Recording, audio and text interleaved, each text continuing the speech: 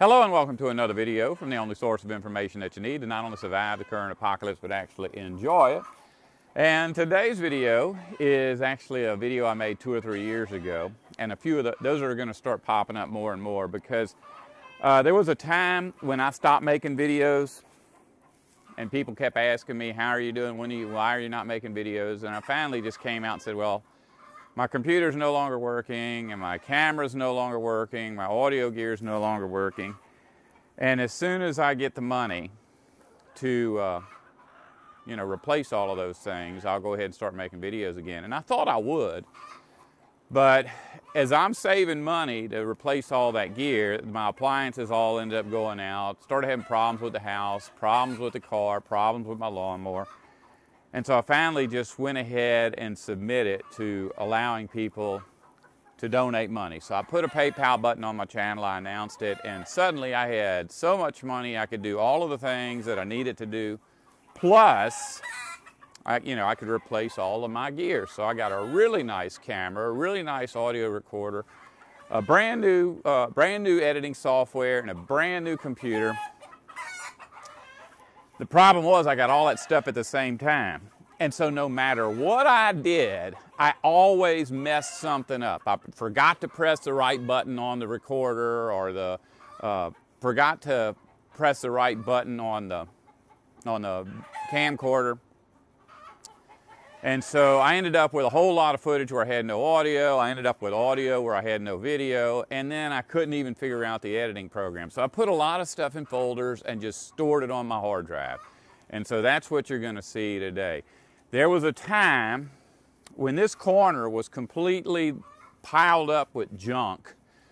And, well, it wasn't too much junk. I had a bunch of appliances on the porch that needed to be hauled off, and then I had some old barbecue grills and an old trailer here.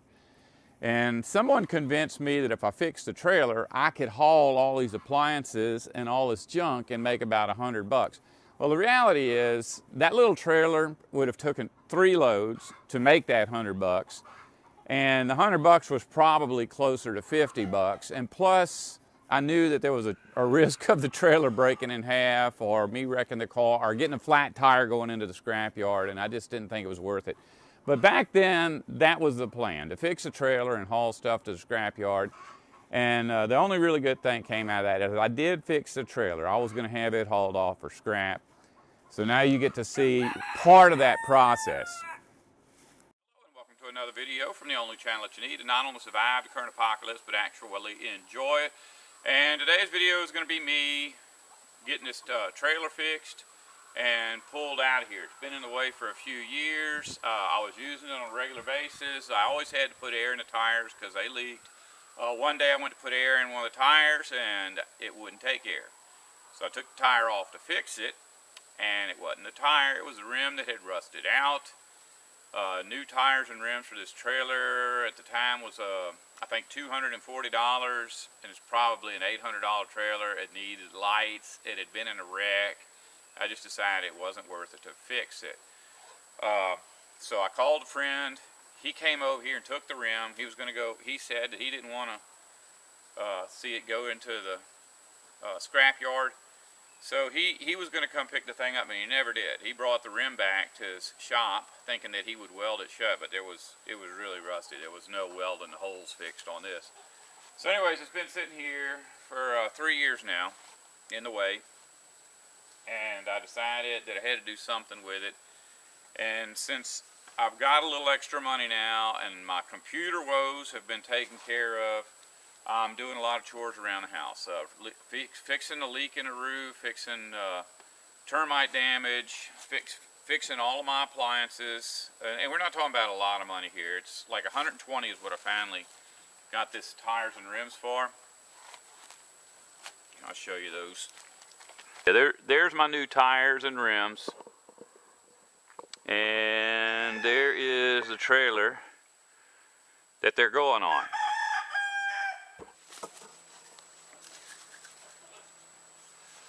Alright, this stuff here is called PB Blaster, and I've been using it for a couple of months.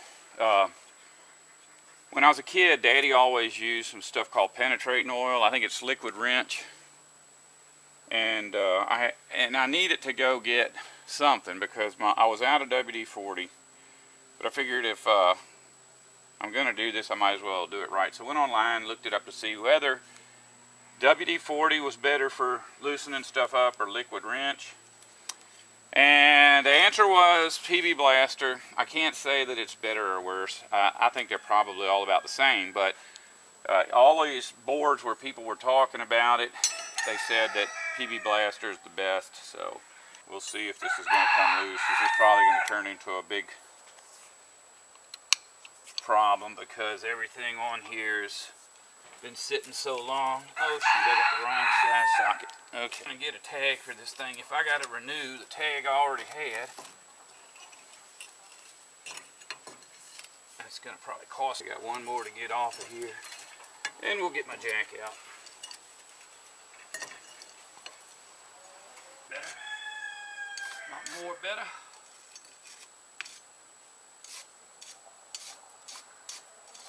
Easy.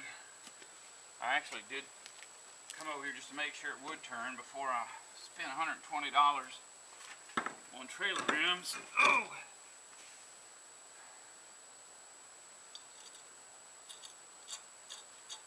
In fact, you know what? I'm gonna I got a wire brush that's a stick. I'm gonna get that. Run that through here. Getting ahead of myself a little bit.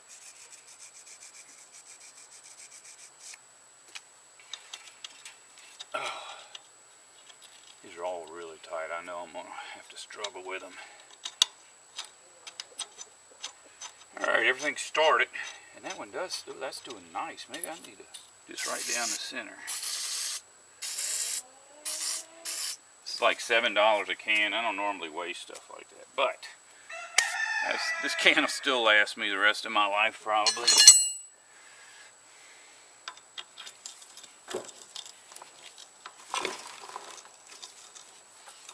Stay still long enough for me to put these lug nuts on here.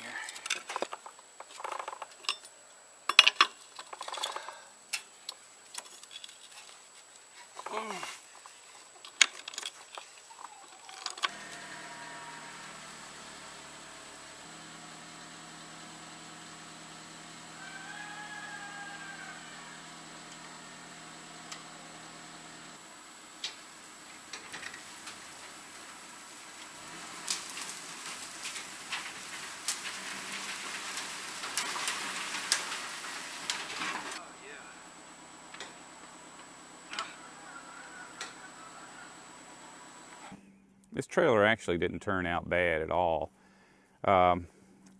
It's probably less than $800 trailer, and I ended up wasting 4 days of my life fixing it, and it cost over $100, probably 200 bucks for wheels and tail lights.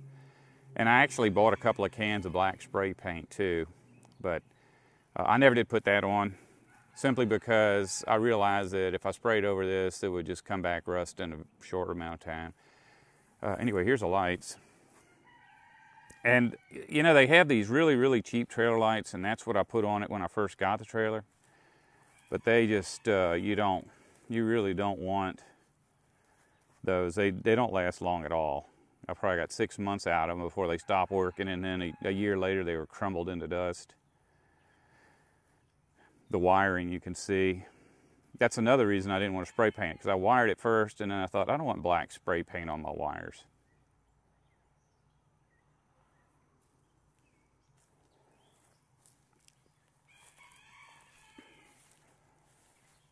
Yep, I got a usable trailer. The only problem is I don't like pulling a trailer.